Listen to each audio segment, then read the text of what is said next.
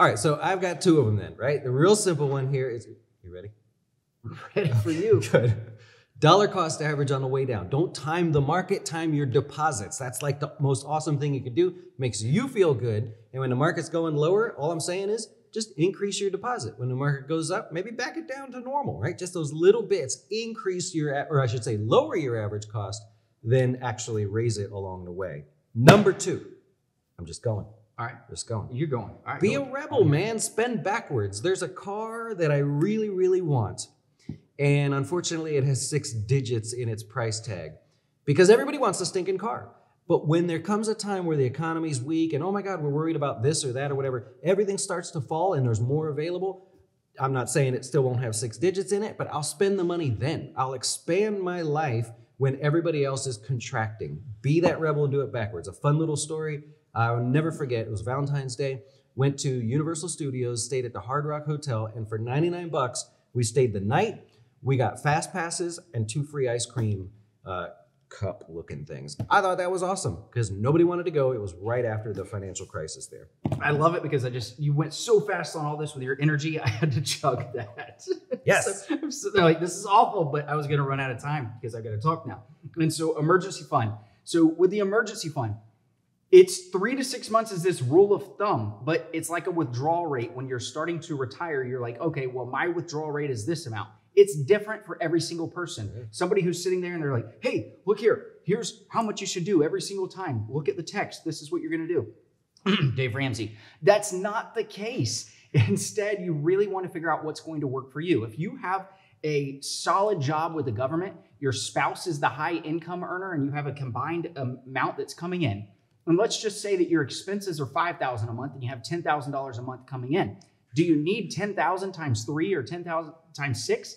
That's just wasting money. Instead, let's look and say, hey, let's bring it down to our baseline expenses of what we need, and let's cover that, not actually our income. So it's really start to think through the emergency fund, making sure the dollars are working for you as well. Money markets right this second, things like that you could be parking the money in, getting a high yield savings account for that money.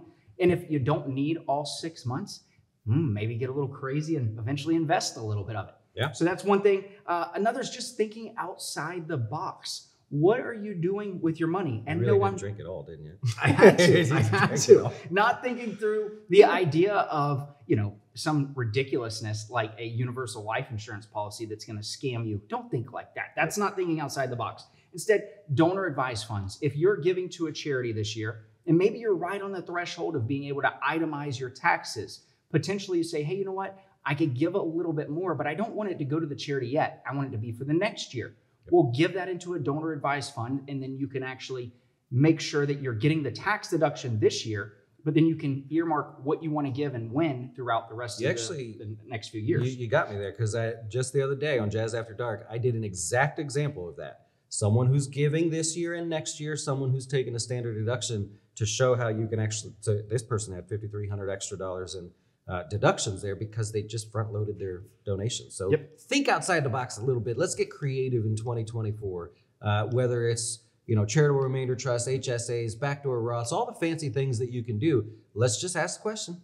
Is that for me? Is that something that I can do? If not, what can I do? HSAs, it's when I just had the conversation with a client yesterday on, and just really being able to utilize that.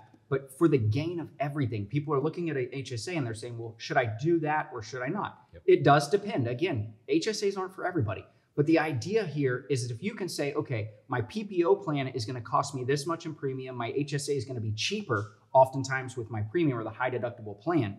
So you go with that plan, you're going to save on your premium, so then you can actually invest that money and save it for future costs. Also, oftentimes, an employer is going to give you money to go with the HSA plan because it's going to be saving them money on the backside as well. So it's some things you want to look at. Again, not for everybody, thinking outside the box with this. Yeah.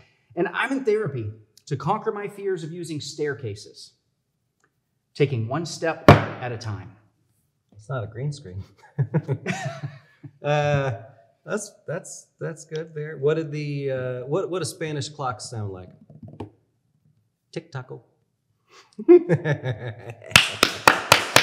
Tic-taco? Oh gosh.